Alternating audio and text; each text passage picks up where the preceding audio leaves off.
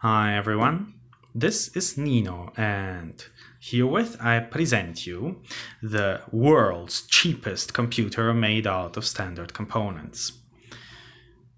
The overall price for the hardware involved should be less than $2. Today I checked on Alibaba and I am coming to about 180. Specifically, if you count together the brains of the machine, namely an Tiny85 based board, and its display device, the TM1637 based board, I am coming to $1.75, and the rest of the machine consists out of a couple of push buttons, an empty fig box which you can substitute to anything you like, and a couple of resistors which are forming the resistor ladder which I'm using for input, as well as a battery clip. So the entire usable device, not just the board itself, is under $2.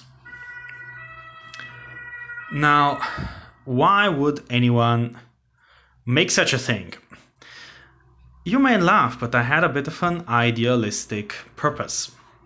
See, I believe children should have access to computers. And I read that in, well, some poorest part of the world, this is still not the case, as even the cheapest computers, even if they are accessible to adults there, are not something which commonly a kid could lay its fingers on. And for teaching, sometimes even paper computers are used, but not for the academical purpose alone, that you see exactly how a computer would be working and exactly how it would be doing its computations, but simply due to a lack of hardware. And I was thinking, what is the cheapest thing I can come up with? And it is this.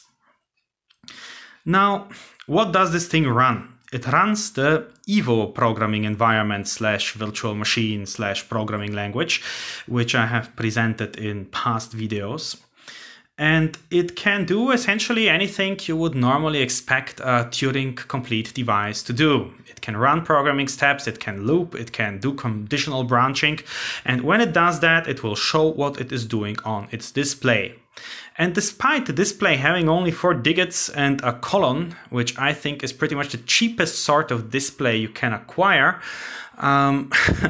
it is still useful if you, for instance, blink the display, which is the solution I came up with, and show simply the number in 2 halves. You first show its first 4 positions, then its second 4 positions, and you can use the colon in order to show that the number is negative, otherwise it being positive. And that actually allows you for a pretty decent machine. I would like to stress again, this is not a mere calculator.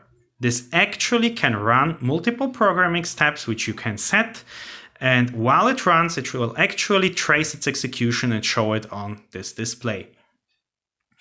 Now, for a quick demonstration, I just propose we enter a number and add it to itself with a just one-step program. But it will show you the most important parts of how this thing is working.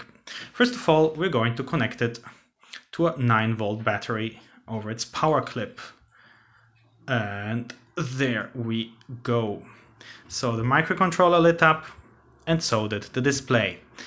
This 1111 is its prompt inviting us to enter a command. Then it will invite us to enter an operation, then a first address, then a second address. We will enter as a command, however, an interpreter command, namely -4, which means enter address and datum. We are having 63 positions for numbers and 251 for instructions, of which the first 63 are actually more easily usable. The datum 0 is always 0. Instruction 0, which we will be using, means immediate execution. That is basically interpreter mode. Now, we say 4. You see it blinks twice to show us that it's just the number 4. There's nothing before it, therefore it was zeros. We turn it into a -4. Yeah, you see here the column lit up. The column lit up, and therefore it knows that we want to enter data. We enter that. Now it prompts us, it shows us it got the command, and it is now prompting us to tell the address. and the address, let's say on data position 4, or let's say 7, so it's different from before. So on data position 7, 0007, yeah, James.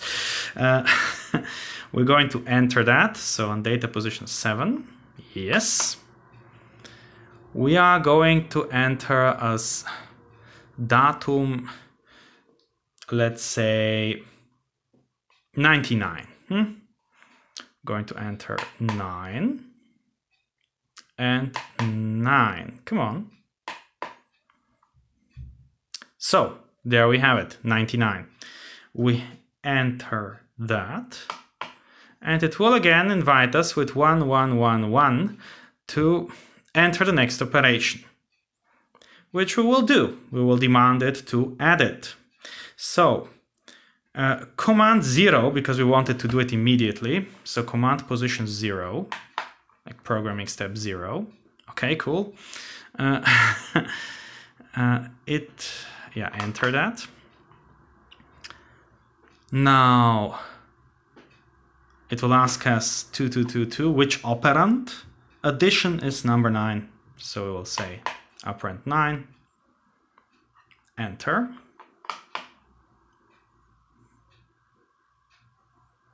And now it will ask us the addresses of the 2 operands and store the result in the first address. The address was number 7. Enter. And the second operand is again number 7, because we added to itself. And now you'll quickly see how it will flash and show 0009, which means that it is executing in command address 0 the instruction 9. It accepted it, executed it, and is again inviting us to enter a new operation. So you see, we just ran a program of 1 instruction, like add 2 numbers, and now we can observe our result with -2, 2, minus.